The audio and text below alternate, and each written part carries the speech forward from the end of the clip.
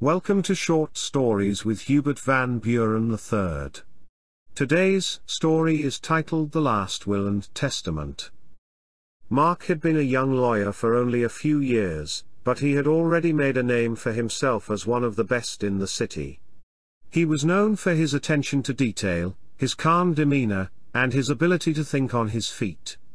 When he was asked to read the last will and testament of his firm's wealthiest and most eccentric client, he didn't think twice. As Mark sat in the conference room, surrounded by the client's family and friends, he began to read through the document. At first, everything seemed straightforward. The client had left generous bequests to his wife, his children, and his grandchildren.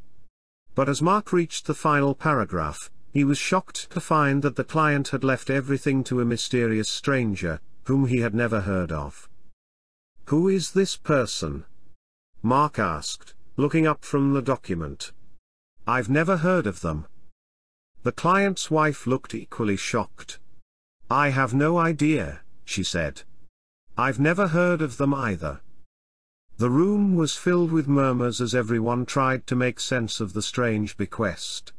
Mark knew that he had to find out more about this mysterious stranger, so he began to dig deeper. He searched through the client's records, interviewed his friends and colleagues, and even hired a private investigator.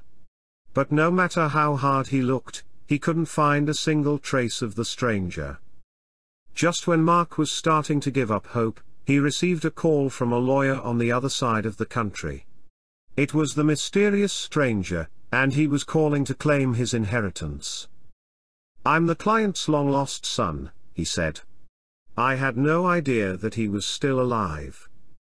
As it turned out, the client had believed his son to be dead for many years.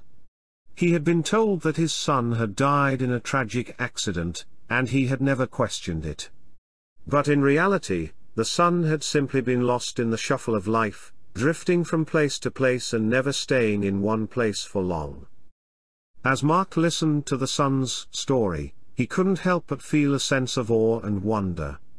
It was a twist that he had never expected, and one that he would never forget. And as he watched the son claim his inheritance, he knew that he had been a part of something truly special.